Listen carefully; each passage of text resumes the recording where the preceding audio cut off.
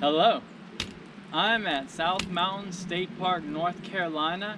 It is early December 2019 and I'm about to get started on what is planned to be a 3-day solo backpacking trip.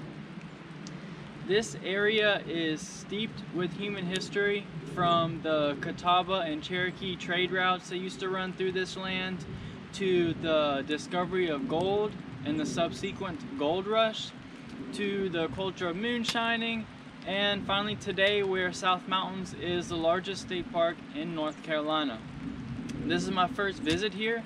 I'm excited to get exploring. The forecast for today was a 20% chance of rain after 2 p.m. It's currently before 2 p.m. and it's been raining for like an hour now.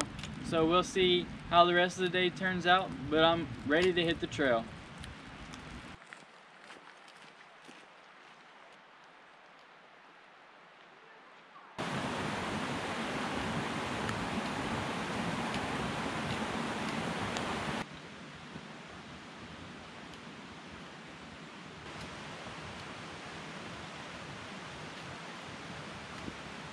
I've come to a pretty incredible rock face here along the trail. It's probably at least 50 feet high.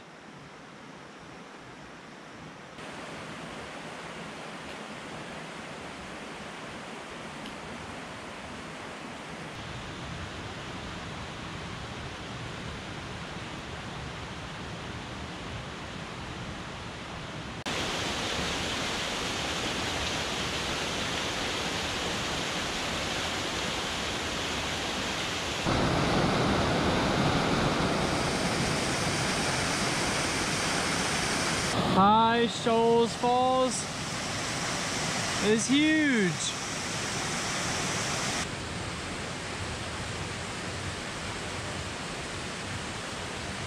About halfway up High Shoals Falls. It is definitely a high fall. It's a popular day hike area in South Mountain State Park. The top of High Shoals Falls.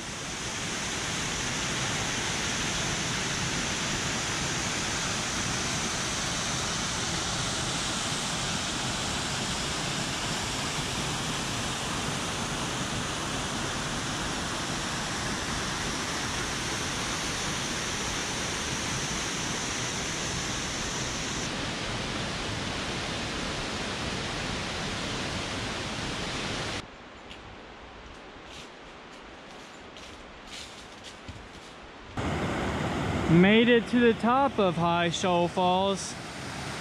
Quite the climb to get up, but a spectacular waterfall.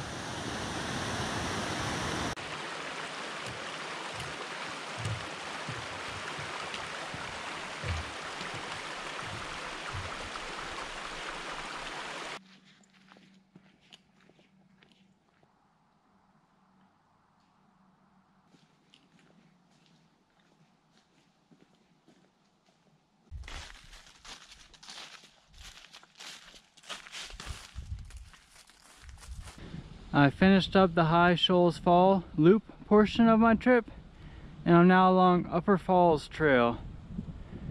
And there's a nice view of this opposite ridgeline up here along the trail.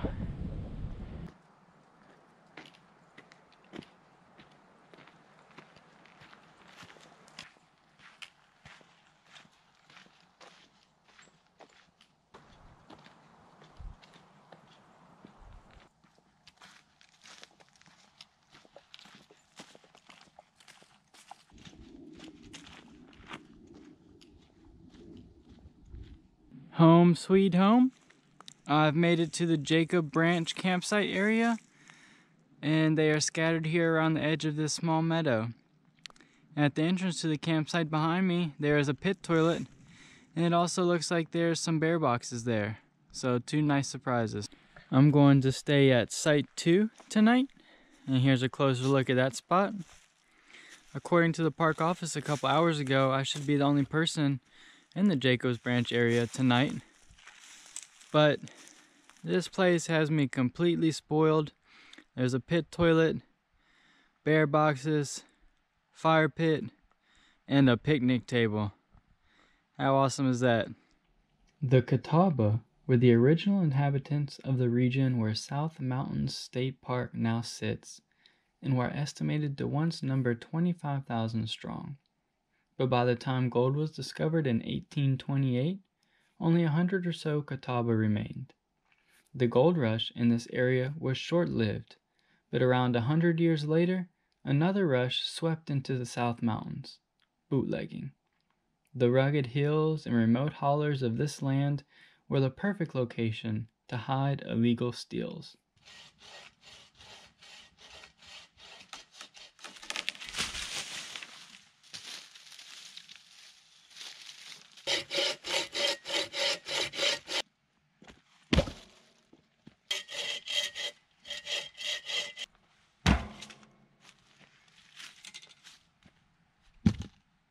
On this trip, I'm using the South Mountains State Park map, available from the park office or the park website.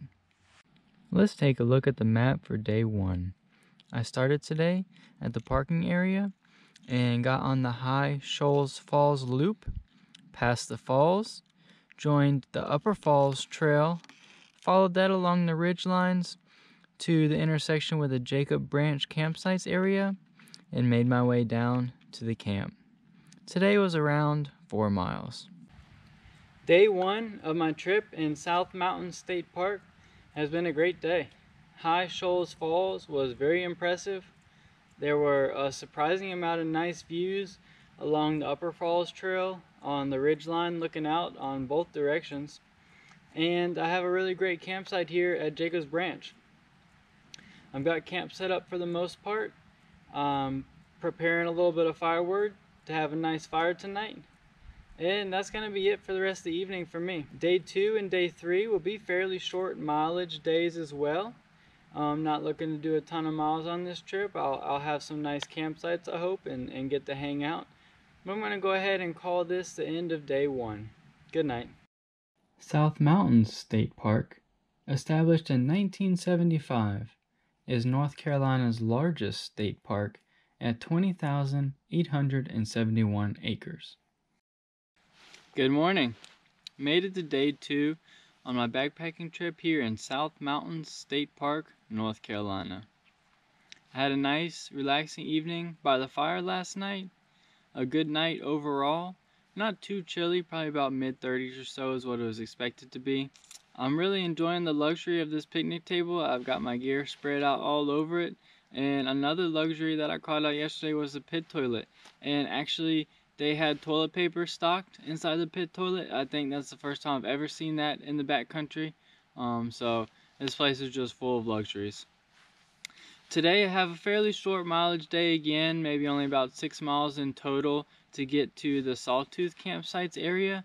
But I'll have a couple good ridgeline views along the way, at least expected to. So I'm excited for that because there was some nice ones yesterday as well that I really enjoyed.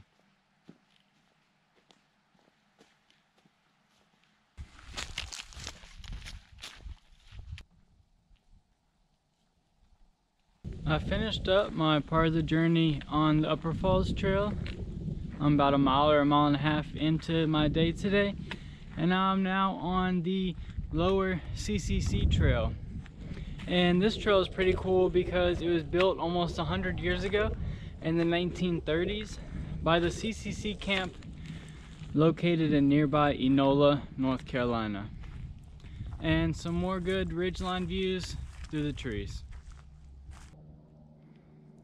A decent view through the trees here along the Horse Ridge Trail.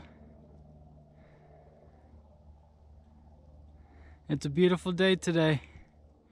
Glad to be out here.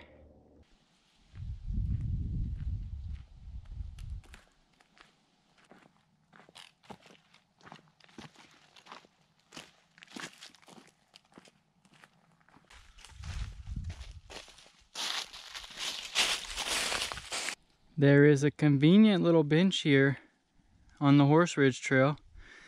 Don't mind if I do take a seat for lunch. And there's also some heavy machinery down there. Not something you see every day. Back on the road after lunchtime, and there's a little bird's nest right here that must have fallen out of a tree. Here's my hand for scale. Pretty cool to see.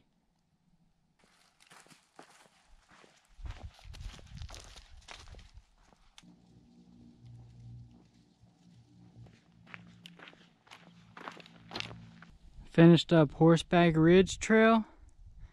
Now on Sawtooth Trail. And lots of pretty sweet views out here.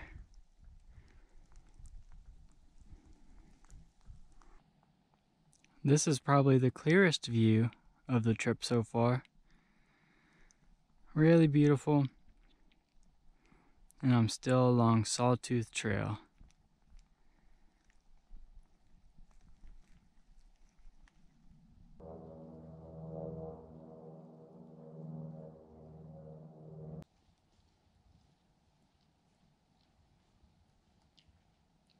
Home sweet home. I've made it to the Sawtooth campsites area. Looks like I will have both a picnic table and a privy once again. Absolutely spoiled out here at South Mountain State Park. The water source for the Sawtooth campsites is a good half-mile away from the campsites, but there's a beautiful little rock slide stream down here. Definitely worth the walk.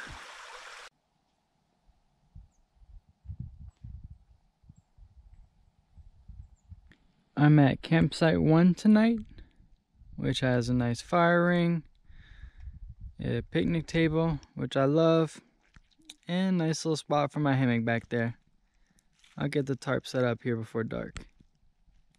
Another beautiful site in South Mountains State Park.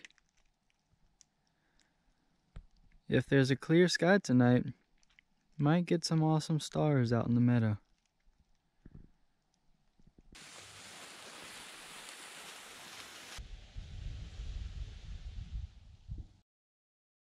The foundation for South Mountains State Park was laid in the 1930s when the Civilian Conservation Corps began building trails and making improvements in the area. Let's take a look at the map for day 2.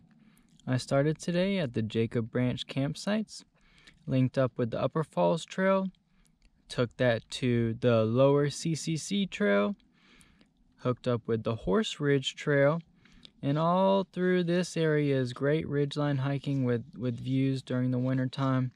Continued along the Horse Ridge Trail until I linked up with Sawtooth Trail, followed that to the Split, and then up to the Sawtooth campsites. Today was about 6 miles. Day 2 of my backpacking trip has been another great day. I was pleasantly surprised by the amount of views out along the ridgeline hiking that I did. I mean, probably at least 75% of the day I could see out to the left or see out to the right or see out to both sides at once. So I really enjoyed that. Nice easy day, only about 6 miles or so, gave me plenty of time to get to camp. I've got camp set up. I've got my firewood partially prepared. I grabbed some water. Probably got about 30 minutes or so of good daylight left. I'll cook up some dinner and then get a fire going for the evening. If it's a clear night out here, which I think it was supposed to be, I'm excited to see if some stars will pop out for me. Other than that, I'm looking forward to the last night of my trip. Good night. Good morning.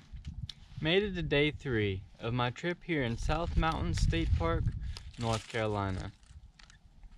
I had a good, relaxing evening and night at the end of day 2. Temperatures probably dropped down to right above freezing. Doesn't look like it got too freezing, at least not for any extended period of time. And the sun comes up very nicely at this campsite in the morning, so it's been some nice warming rays coming over me. I've honestly been very impressed with the campsites here at South Mountains. A lot of amenities, the pit toilets, the picnic tables. Boy, I tell you what, those picnic tables are a huge luxury. I really enjoy having them. I only have a couple miles out today, but it'll take me to the Chestnut Knob Overlook, which should be one of the best views in the park, so I'm excited for that. I'm gonna go ahead and eat some breakfast here, get camp packed up, and then get ready to hit the trail. Let's take a look at the map for day 3. I'll start today at the Sawtooth campsites, backtrack along the Sawtooth Trail, link up with the Chestnut Knob Trail, hit the Overlook, backtrack again, and then follow the trail back down to the parking area where my car is at.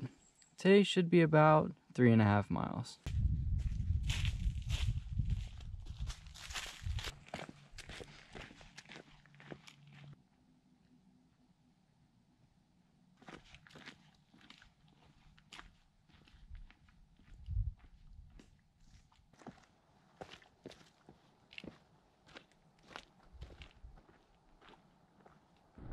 Made it up to Chestnut Knob Overlook. A beautiful view on this beautiful day. Down there in the valley is a river running through it.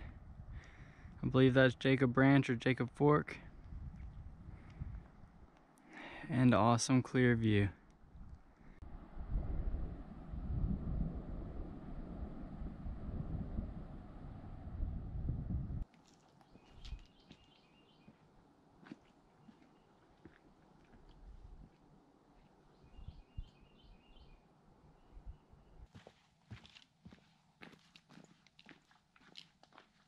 This is the Jacob Fork River Gorge overlook, and it gives a great view into how steep this land is.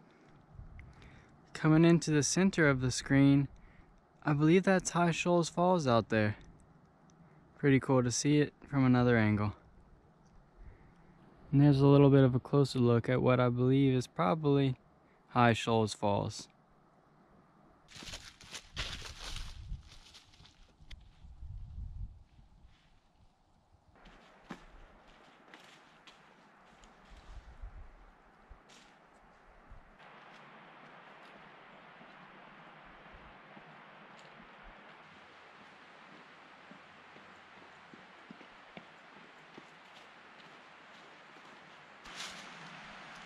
I've made it to the end of my 3-day solo backpacking trip in South Mountain State Park.